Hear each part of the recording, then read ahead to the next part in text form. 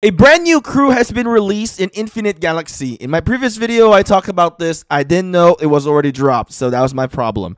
Now, today we have the new crew that look like a character from Aliens vs. Predator. This is Ghost. This crew will be available in the Cosmic Ocean event. If you haven't seen that yet, make sure to check out my previous video. Now, this crew is really interesting because it's going to provide command points, combat, and as well as tech. Not very much on logistic, which that's good. We're not supposed to expect as much on logistics since we did just see a recent release of a logistic crew, which is Shire. Now, this crew is great because now we have one more crew next to be released, and it's going to be a destroyer crew. This is a cruiser crew, and as I was going through the crews in here for the legendary, I realized, I know I had this before, but I never thought about it again, that there is actually no cruiser nor destroyer crew. Frigates have a legendary crew, which is Paul Malthus, and this is going to give it like 193% frigate armor at the max level. If you look into other crew, you're not going to find any crew that is going to buff cruisers nor destroyers.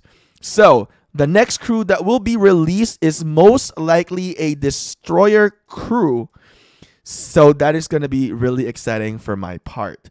So Ghost is a very unique character because this character doesn't have, the face. Like we can see the normal faces of each crew members in here, but this one has a full-on mask covering. Is he a extraterrestrial being? I don't know. Or is he a man with a mask and just literally having all these amazing technology? And what is this weapon that he has? Is it a rail gun? Right? I don't know what it is. So, Ghost is a cruiser-based crew, which gives 49% at the max level cruiser attack and 49% cruiser shield.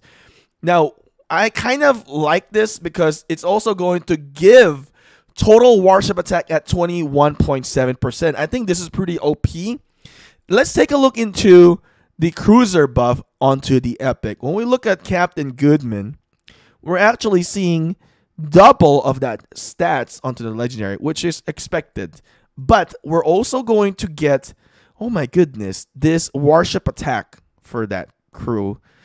This is going to boost every type of warship, which is really great for being in the crew formation. Now, if we decide to make him as a captain, you're going to get 71.5% onto the cruiser attack and as well as cruiser shield. That's actually a good boost for cruiser main. Now, if you are a player like me who is a destroyer that runs multiple fleets as well, this might be good for you to put it on your crew formation because you're going to be able to get some total warship attack bonus. Now, if he is a captain, you are going to get 32.7% at the max level of this. Now, in my opinion, I think you get really good benefit from the cruiser buff as a captain.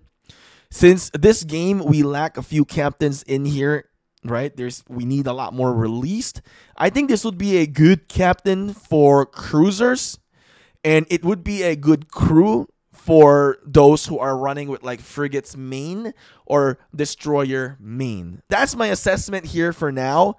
It could change in the future, but if I get Ghost, he will most likely go into my crew formation because this benefit alone is quite huge. 21.7% total warship attack. If we look into a crew that bring in total warship attack, we can compare it to Bruno. As you can see, Bruno has 21.7 warship attack. Now, for now, I'm thinking it will be going to my crew formation and I will move somebody out of the crew, but he might just be quite interesting to be as a captain as well on my cruiser fleet. Now, I want to know what your strategy is with this. Let me know in the comment section below. What would you do with Ghost if you are able to obtain Ghost? Anyway, my intergalactic friends, are you excited for Cosmic Ocean? Let me know in the comment section below, and I will see you again next time.